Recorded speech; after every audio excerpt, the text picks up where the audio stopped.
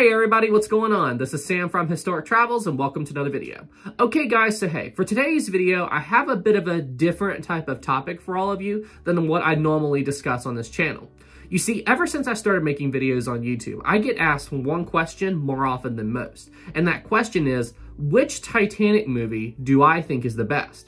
Now, usually when people ask me this question, they're wanting me to choose between one of two movies, either A Night to Remember from 1958 or the James Cameron Titanic film from 1997. Now, just to be clear, there are quite a few Titanic movies out there. There's the one from 1953, there's SOS Titanic, and there's even a weird Titanic animated film where apparently a giant octopus tries to keep the Titanic from breaking in two. Yeah, we're gonna pretend that that film doesn't exist, okay? Okay. But anyway, what I'm going to do for this video, just to kind of simplify things, is try to pick which Titanic film I think is best between the two films that people usually ask me to choose between, A Night to Remember or the James Cameron film. Ultimately, which movie do I think you should watch in order to get the best recreation of what happened with the Titanic story? That's ultimately what I'm going to try to answer in today's video. Alright guys, well hey, with the intro out of the way, let's now get into this very fascinating topic.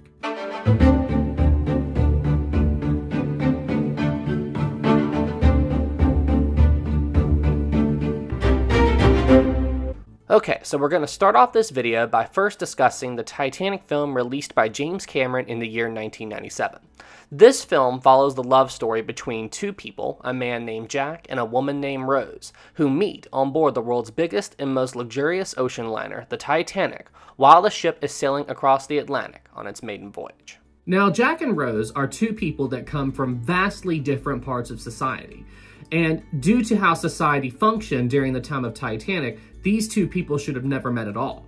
However, due to a series of unusual circumstances that happened with Rose on the Titanic's maiden voyage, the two happened to meet, and then over the course of the rest of the film, you see these two people get to know each other and eventually fall in love, and then the movie just kind of follows the whole traditional Hollywood love story. Honestly, when you think about it, the best way to describe the whole relationship between Jack and Rose in the movie Titanic is Titanic with a Romeo and Juliet love story. That's literally the best way to describe it. Now, it should be noted that Jack and Rose were not real people that were on board the Titanic. Their love story is entirely fictional. However, what James Cameron, the man who directed the film, wanted to do when he was making this movie was he wanted everything going on around Jack and Rose to be as historically accurate as possible. And because of this, you see people who are really on board the Titanic interact with Jack and Rose as the maiden voyage is carried out. You see Captain Smith, First Officer William Murdoch, you see Bruce Ismay, you see Thomas Andrews, you see Molly Brown, you even see John Jacob Astor and his wife Madeline. You see all of these incredible, historically accurate people interact with these fictional characters of Jack and Rose, and how they all spent their time on board the world-famous Titanic while the maiden voyage of this legendary vessel was underway. Now, the historical accuracy of the James Cameron film goes way beyond that of just having Jack and Rose interact with people who are really on board the Titanic. Basically, what James Cameron wanted to do when he was creating this movie was he wanted it to be like you traveled back in time and were on board the Titanic during its maiden voyage. So he did everything he could to try to make every aspect of the film as historically accurate as possible. And you see this everywhere. I mean, I kid you not, the dude literally rebuilt a good chunk of the Titanic to use as a set for the movie. I mean, it's absolutely insane how much dedication and work and money James Cameron put into this. I don't know if you all remember how far over budget the Titanic film was when it was being made. But throughout the entire film, you see the fictional characters of Jack and Rose interact with things that were really going on board the Titanic during its maiden voyage. Like the big party that was held in third class, that really happened on board the Titanic. When all of the characters go to eat dinner, they actually go to the first class dining room on the Titanic. That's historically accurate. And a lot of the deleted scenes in the Titanic film, which they just could not put it into the main movie due to time constraints, really did a lot to add even more detail to the story of Titanic that James Cameron wanted to tell in this movie. He just didn't have time for. All right, so with the mentioning of the deleted scenes, I think this is the appropriate place to now talk about my biggest criticisms of the Titanic film. Now guys, don't take what I'm saying out of context here. I absolutely love the James Cameron film. However, you all want to know which Titanic film I think is the best to get a good understanding of what really happened on the real Titanic on the night of the sinking, so we have to talk about this. You see, where the James Cameron film spends so much time talking about the fictional love story between Jack and Rose and everything they were doing on the Titanic's maiden voyage and eventual sinking, the film simply doesn't have enough time to go over all of the real events that happened on board the Titanic on the real night of the sinking. Now, the film does try to make up for this the best it can, because when you watch the movie, you definitely do get a general overview of what happened on the real Titanic on the night of the sinking. It's just not explained to the level of detail that I would like. But like, for example, you understand that the Titanic was the biggest ship in the world at the time. You understand that the ship did not have enough lifeboats or everybody on board. You get a brief explanation of how the flooding proceeded through the Titanic. You see Murdoch letting men into the boat. You see Lightoller being stubborn and saying, no, women and children only. You get what I'm saying. You get the basic overview of what happened, but it's just not explained to the level of detail that I would like. Like, the film only briefly goes over the fact that the Carpathia was the rescue ship. The film completely ignores the whole Californian story. James Cameron did try to put that in there, but he just didn't have time to, so it's in a deleted scene. Now, you Titanic James Cameron film fans would probably know that James Cameron did say the Californian is briefly shown in the James Cameron film. However, I went and looked for it, and basically what he said was that there's one shot in the movie where you can see a tiny pixel of light that represents the Californian. But I went and looked for it. I looked for it in the Blu-ray version. I did not see it, so whatever. But anyway, you get what I'm trying to say here.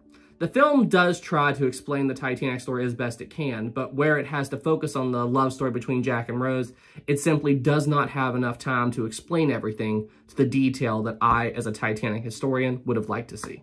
Now, with that being said, just because the movie doesn't have enough time to explain all of the details that happened with the real sinking of the Titanic, doesn't mean that the movie is lacking in details. A lot of them are there, it's just not very well explained in the film. However, if you're someone who goes into the movie being already intimately familiar with the story of the Titanic, you will catch all of these real life details, or these historically accurate details, I should say, left and right. Like the steam venting from the funnels not long after the iceberg impact, that's incredibly well done. The whole drama with collapsible lifeboats A and B, and how B got flipped upside down and A slid down from the roof of the officers' quarters, that's very well done. The passenger who slipped when she was trying to climb into a lifeboat and she ended up almost falling in between the lifeboat and the deck of the Titanic down to the water below, but they grabbed her in the nick of time.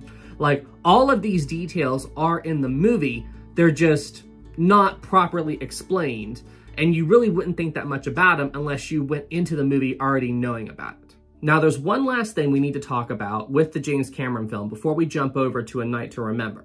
Throughout this entire video, so far I've been talking about how James Cameron tried to make his movie be as historically accurate as possible to the true story of Titanic around the Jack and Rose love story. Now, the thing is, if you go back and try to watch the movie today, you will notice a lot of historical inaccuracies with the film as well. A good example of this is how the Titanic raised up to such a high angle in the movie and then eventually broke in two. Well, both of these things that you see in the movie are incorrect. The Titanic did not raise up to such a high angle, and the way the ship broke in two was also different than what we see in the film. Another good example of a historical inaccuracy in the film, and is definitely my least favorite historical inaccuracy, is the one that shows how Murdoch died. You know, how Murdoch supposedly committed suicide on the Titanic.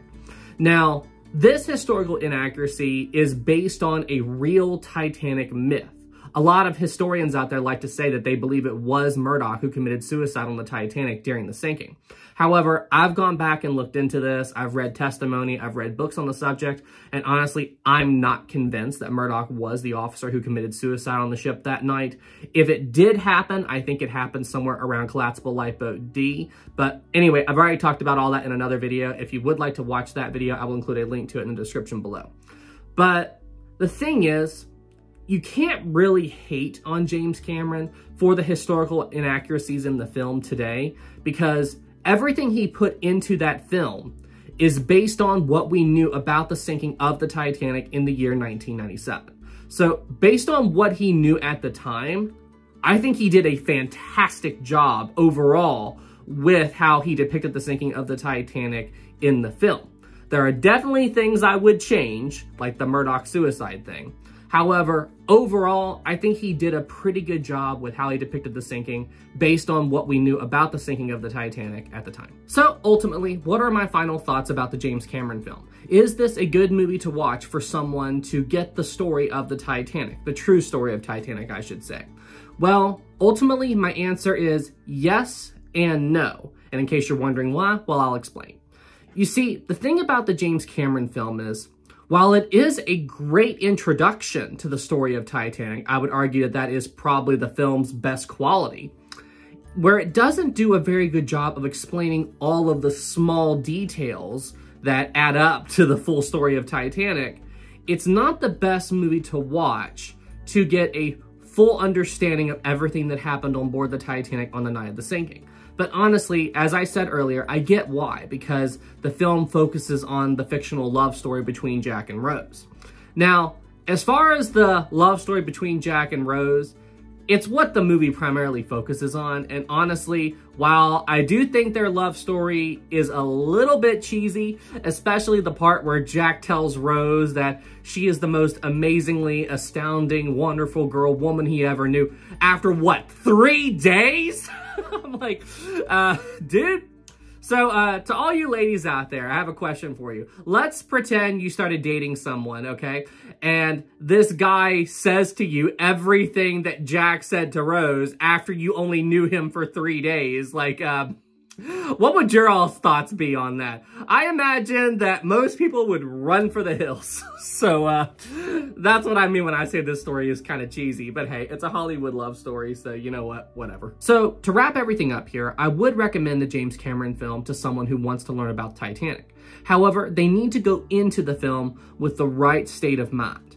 As I stated earlier, I think the film is fantastic for introducing people to the Titanic and its story. It's certainly what introduced me to the story of Titanic. Honestly, I don't know if I ever would have gotten into the Titanic if it wasn't for the James Cameron film.